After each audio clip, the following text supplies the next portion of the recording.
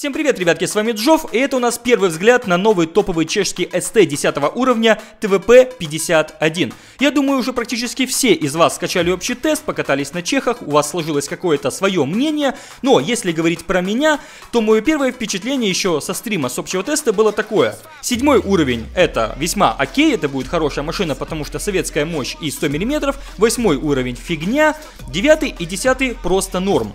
Почему я считал норм, а не имба? Потому что машинки меня немножечко разочаровали. В том плане, что по ТТХ у них там не очень большая масса, у них мощные двигатели, у десятки у этой вообще 1000 лошадей. И по идее, она должна летать как CDC. То есть это должна быть просто нереальный такой вот самолет. Но наши любимые пацанчики из отдела баланса, как всегда, что-то намутили с проходимостью. И поэтому у ТВП, что 9 уровня, что 10 уровня, маневренность не такая хорошая, как хотелось бы. Как вообще можно было бы ожидать от танка с двигателем в 1000 лошадей. Поэтому я покатался, да, мне показалось, что машина достаточно десятка неплохая, ну и в принципе все. Но после этого уже в оффлайне я начал уже более плотно тестить все эти танки и понял, что я немножечко заблуждался. Итак, у нас 1800 хп, это примерно как у Бачата. Мы сегодня, ребятки, будем ТВПшку сравнивать именно с этим танком, потому что это два СТ 10 уровня с барабаном. Просто барабаны разные у них характеристики другие, разные размеры и так далее. Но при этом как бы плюс-минус концепция где-то пересекается. Итак, у нас 1800 хп, это ок, у нас небольшая масса.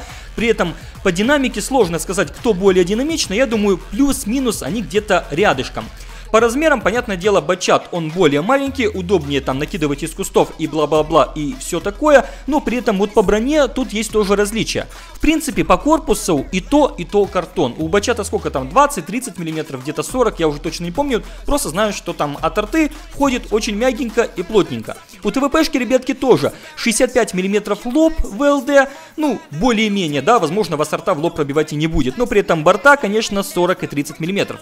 Но при этом есть башня, ребятки. А вот башня достаточно интересная. Посмотрите на нее, и вы поймете, что она чем-то напоминает советские башни. И при этом лоб башни 120 мм, борта башни 80 мм.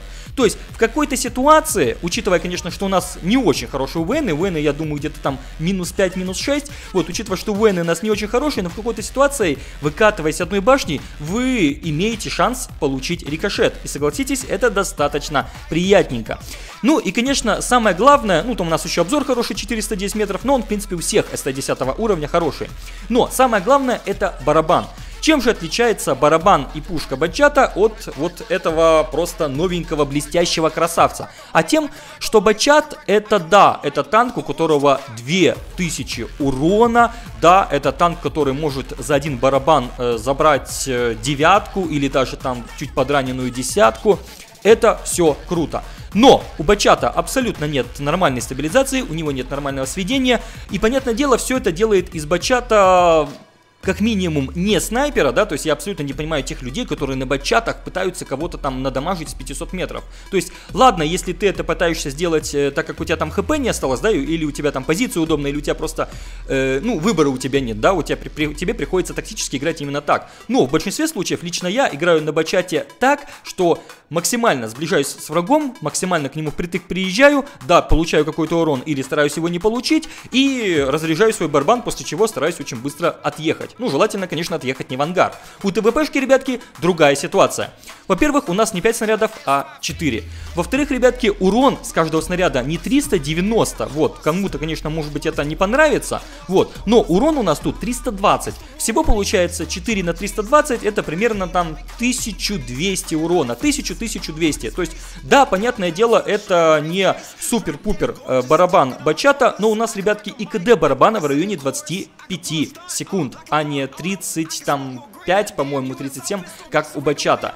То есть, ребятки, это совершенно другой геймплей. У нас более маленький барабан, но при этом он кадешится намного быстрее, и мы за барабан вливаем примерно 1000 урона. То есть это примерно средний урон ПТСАУ 10 уровня. И что у нас получается? У нас еще получается, ребятки, то, что пробитие у нас тоже, конечно, не супер-пупер топовое, всего лишь 248, но в принципе его вполне себе хватает, чтобы пробивать в разные мягкие части даже тяжелые танки 10 уровня. При этом у нас, в отличие от бачата, лучше точность, у нас лучше стабилизация. И ТВПшка, в отличие от бачата, действительно может достаточно неплохо накидывать сходу. Плюс она, когда останавливается, она достаточно быстро сводится. В общем, по комфорту стрельбы ТВП на голову превосходит бачата. Плюс еще, ребятки, комфорт заключается в том, что, как я для себя это понял, что да, барабан у нас не такой прям огромный, и мы наносим за один барабан не такое огромное количество урона, как бачат, но при этом, учитывая, что у нас более быстрое КД, то в разных маленьких замесах, вот таких, да, когда там выехал, там тыры-пыры-пыры-пыры пострелял, обратно заехал, откадешился и опять выехал, пострелял. Вот такой вот, ребятки, ритм, он на полях World of Tanks намного более комфортный и удобный, чем длинный барабан, когда ты там 30 с чем-то секунд стоишь, ждешь, пока ты откадешишься, а потом ты еще со своим долгим сведением и ужасной стабилизацией пытаешься в кого-то попасть. Вот это, ребятки, неудобно. А когда у тебя 4 снаряда, когда, очень важно, ребятки, очень важный момент, когда у тебя внутри барабана КД между снарядами не 2,5 секунды, а 1,5, и ты, получается, выплевываешь вот эти вот 1000-1200 урона, выплевываешь очень быстро, и это реально клево. Я бы на самом деле эту ТВПшку сравнил даже не со СТ10 уровня барабанным, а некий такой СТ, как ПТСАУ. То есть получается, мы как ПТшка выезжаем на кого-то, выдаем очень быстро 1000 урона и быстро уезжаем. И в этом плане ТВП просто имбища. Это реально клевый танк. Да, есть минусы. У него плохая маневренность, но в принципе у бачата то же самое.